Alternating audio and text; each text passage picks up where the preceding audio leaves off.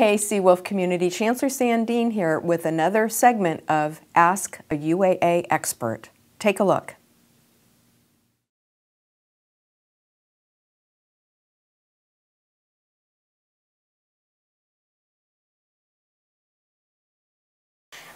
My name is Mouhcine Guettabi. I am an associate professor of economics at the Institute of Social and Economic Research at the University of Alaska Anchorage. And today I'll be talking about the economic consequences of the pandemic on the state economy and the state budget. Are restaurants a big part of the Alaska economy? So restaurants represent a really important part of the Alaska economy. As of March of 2019, there were about 1,400 establishments that served food and or drinks in Alaska. Those employ about 20,000 people.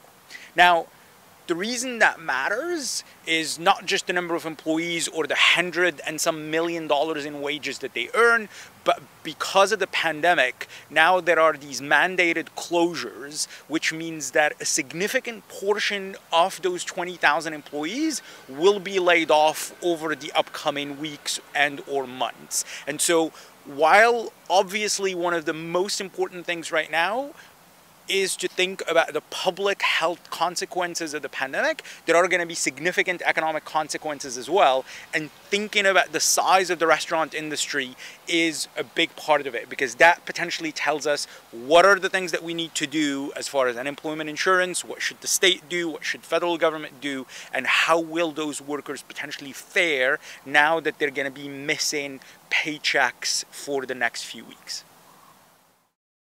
What effects will the expected decline in tourism have on Alaska?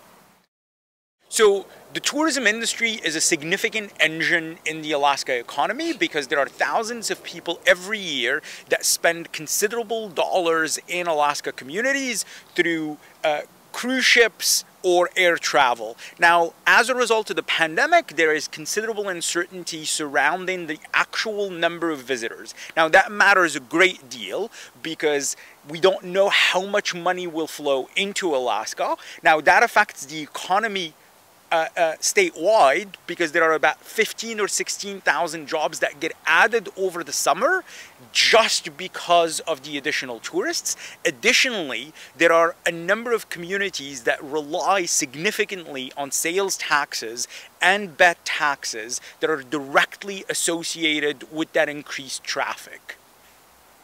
How do declines in oil prices and the stock market affect the budget deficit going forward?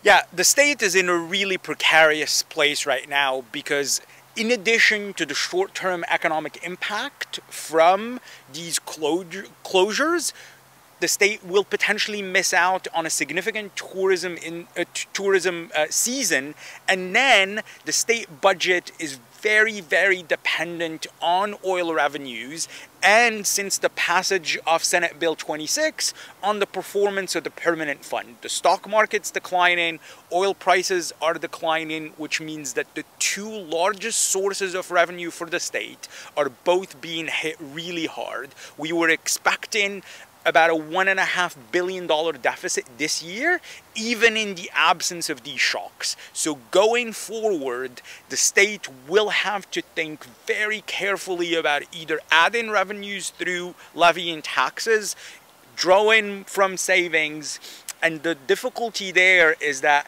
while the state does have the permanent fund, the earnings reserve specifically, it does not have as much money in there as it once did. And so there are going to be some choices that will need to be made very quickly about how the state will continue financing its operations. What are the potential consequences from the fiscal stimulus, in particular the checks that people will be receiving over the next few weeks to help them deal with the layoffs? Yeah, so there is this very significant fiscal stimulus, around $1 trillion that's been proposed, and a big part of the stimulus is sending checks directly to people. It's a means-tested program, meaning not everybody is going to get money, so the Warren Buffetts of the world will not be receiving a check. However, this is one way of essentially allowing people to have direct access to cash, especially in light of the fact that a large number of Americans will be missing paychecks. And so this stimulus goes directly into people's bank accounts. It's based on 2018 tax returns, and so once people get it, the hope is they'll start spending it, they'll be able to pay bills, because obviously those will still need to be paid, and because people will be missing those paychecks, now this is an opportunity to stimulate economic activity. One last point is that in addition to the paychecks that will be going directly to people, there are very, very significant stimulus packages that will be going towards small businesses in order to help them